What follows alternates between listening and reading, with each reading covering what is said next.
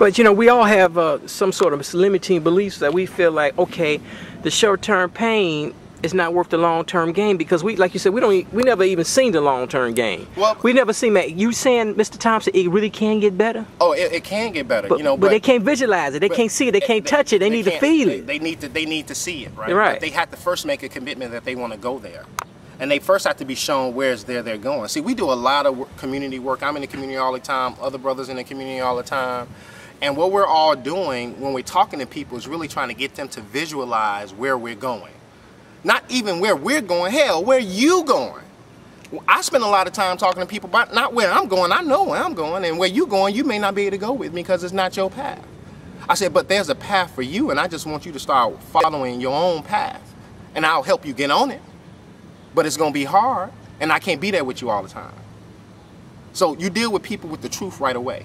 You give them truth right away. You give them the facts right away. Stop playing with them. I got it. Like maybe one, two more questions. I get you back to your work. I know you're going to work out now, right? After this, I'm so jealous, man. You know I'm gonna get it in. Bro. Yeah, I know. I did a pre-workout this morning. I cut the grass. I got like a double lot, so you know. Well, you know what? That's if I cut the grass a lot, that's enough workout for me.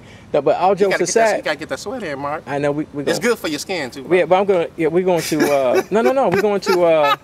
No. Well, you work at your house? Do I work out at home? At home. Yeah.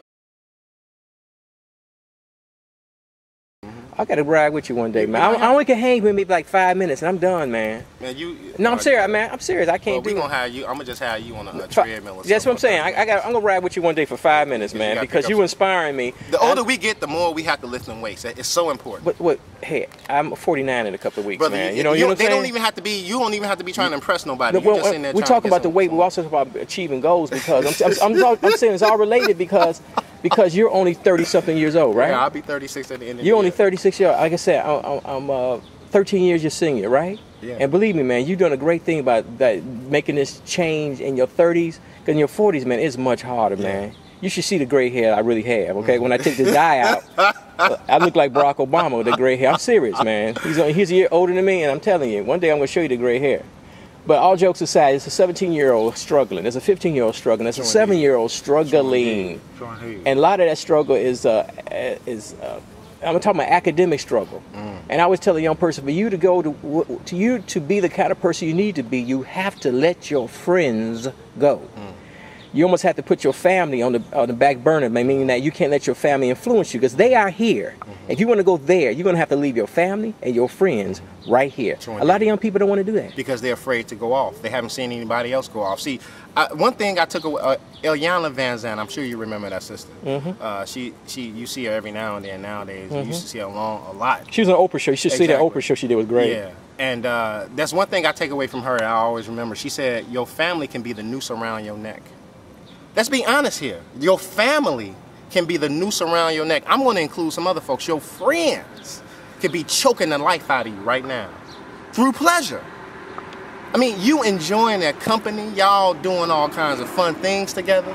That weed is good. I swear that tequila is good. It is some good stuff. But they choking you. They killing you right now. They keeping you away from the goals you had set 6 months prior. And you have not achieved step 1 on that goal. You haven't even written them down yet. They still in your head somewhere playing around while you smoking and you drinking that old good tequila. It feel good, don't it? But it's leaving you behind, and you're rapidly being tossed aside and being left behind. So it's back to commitment. And the commitment begins with first commitment to self. Not to Cyron, not to Ray Thompson, not to Mark, to you, to yourself. Because I don't want to deal with you if you haven't been committed to yourself. Because I'm almost assured some commitment to me if you've been committed to yourself, based on the agreements that we may have. Yeah, Mr. Thompson, last question. I really like talking about opportunity. And we get a lot of great opportunities in our life, whether we're 10 years old or 27, 47. And we just don't take advantage of them. We don't take advantage. For a lot of different reasons. If somebody asks you for help, I would tell people, you call Ray Thompson. Ray Thompson is a brilliant opportunity because you got one as a kid, a child, if you will. You went off to a boarding school. You left the hood and went to the boarding school. I did. If you didn't go to the boarding school, You would not be the Ray Thompson that we're talking about right now. I still wonder, I still ponder that thought. Like, what would I have been? What would I have been? If you wasn't taken out of the hood into going to the boarding school. If I didn't go anywhere else. Let me tell you about that boarding school as well. I went to a school called Kosminski over there on 54th and Ellis. I grew up and down Drexel. This is the days before gentrification, right? Right. This is the Drexel that was still kind of wild. And anywhere between 46th and 52nd on Drexel, up and down Drexel. My mom sort of moved around a bit because rent was always going up and she was always looking for the bargain price. She had to. She had 2 kids. And went to Kosminski. Kosminski had this program where they say if you do well in if you do well in the school, we're gonna figure out a way to get you into a boarding school if that's what your grades say and that's what you are committed to do.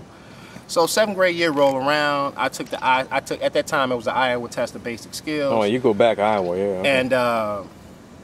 And I did well, but I didn't do well enough to get into the boarding school program. So I pleaded with the person who was the director because I knew this was my opportunity. I got to get out of my mama's house. You're right.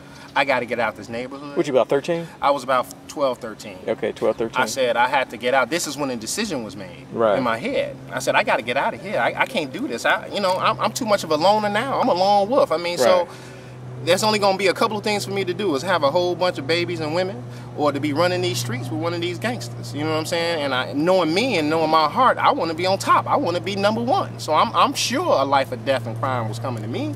I was making these thoughts was happening to me. And you know the boarding school was going to be your ticket out. Even though I was going to church every Sunday, these thoughts was there, and I knew the boarding school was going to be my ticket out. So I went away to a place called Culver Military Academy in Culver, Indiana.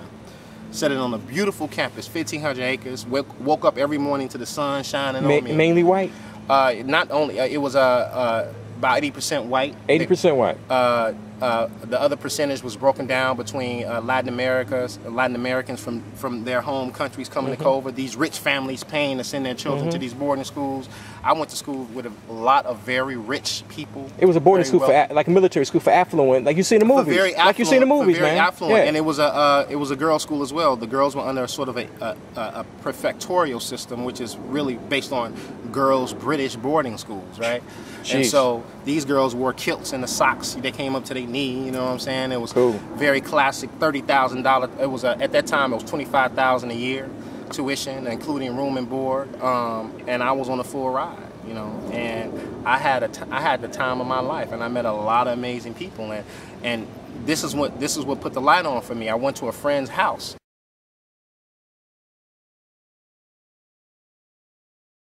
Illinois, and he had an elevator in his home, and it blew my mind. I said, "You got an elevator in your house?" So what those experiences did to me was expose me. It wasn't that I was trying to get the house with the elevator. It was like, Ray, the truth of the matter is, no matter what anybody tells you, the sky's the limit. Even don't allow your blackness, your poverty, the ignorance in your family and amongst you separate you from what you can do with your own life. But you got to leave that family. You got to leave those friends. You may have to break some relationships. You may have to some relationships may be hurt in the process. Right. Even they may be just temporary, but they're gonna have to be some separation. Right. It may be some separation. You may have to, and you may have to be alone on a lot of this. You may not get the support you expect from the people who love you the most. Right. They will try to do their best, but again, they don't know where you're going. So how they gonna see how to help you the right way? But if a young person is watching this show right now, I don't care if they 17 to 27, 37, 47, they can call you. You can help them. They call me, they can go get the help, but they have to be wanting to get the help too. Because one thing I learned here is that if you ain't ready, don't call. If you ain't ready, don't call me. Okay. If you're not ready, don't call me because you'll be wasting my time, but more importantly, you'll be wasting your time.